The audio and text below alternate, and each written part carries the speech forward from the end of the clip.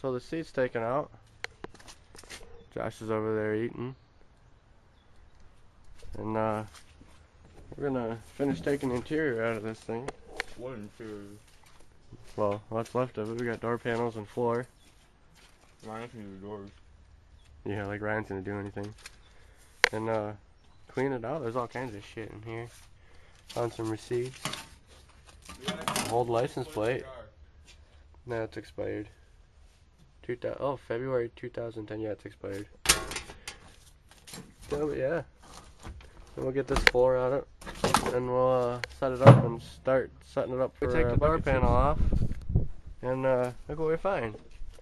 Found two. There's one in here and one up there. So 2 speakers in each door. That makes 4. But they're nice. Look at these nice Boston acoustic speakers. Well, that's pretty cool. That's a nice little find. Put them in Ash's car. Hey, put them in Ash's car. Oh, we should probably pick up these nuts and bolts if we need to keep them. I'm throwing them on the floor.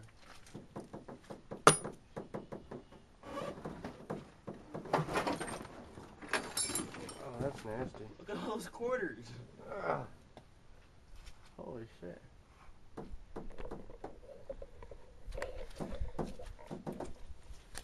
There's all kinds of shit in there, huh?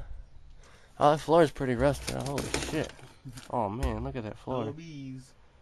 That's how the bees are getting in. Fuck, man, this floor is fucked up, man. It's easy. So far we got $3.50, 60, 75, 1, 2, 3, 4, 5, 6, 7, 8, 9, 10, 11, 12, 13, 14.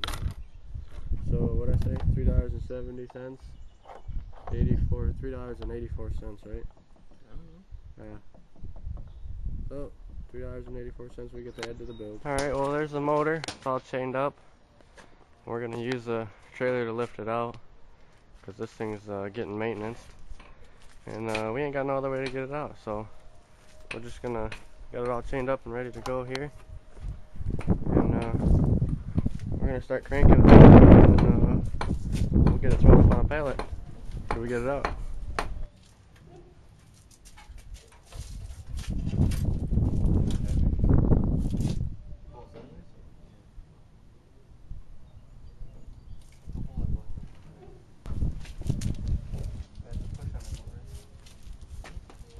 Push on the motor. Push on the motor. Yeah. Take, push the motor. Here, I'll push the motor and just push on the frame. Okay. Push the frame. Oh, just pull it. Push the frame out.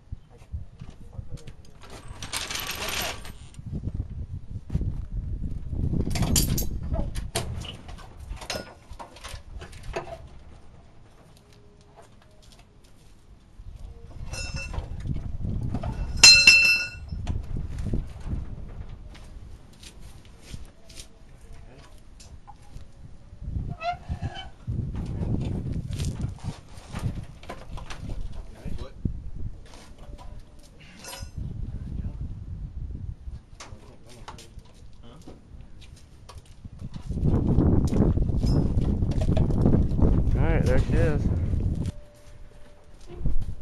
Got the frame out, rolled it out on calipers, probably not too good, but it did.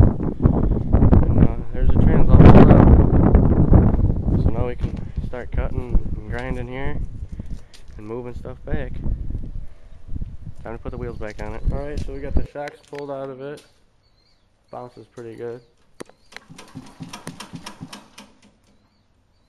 And pulled the motor out of it earlier, and we started making some new motor mounts here.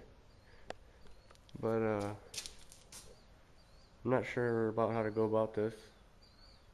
We were talking about just dropping the motor back in it and hooking up our motor mounts and then just running, you know, brackets up to them so we get nice straight motor mounts, but not sure where we're going with it. This is what I got going here.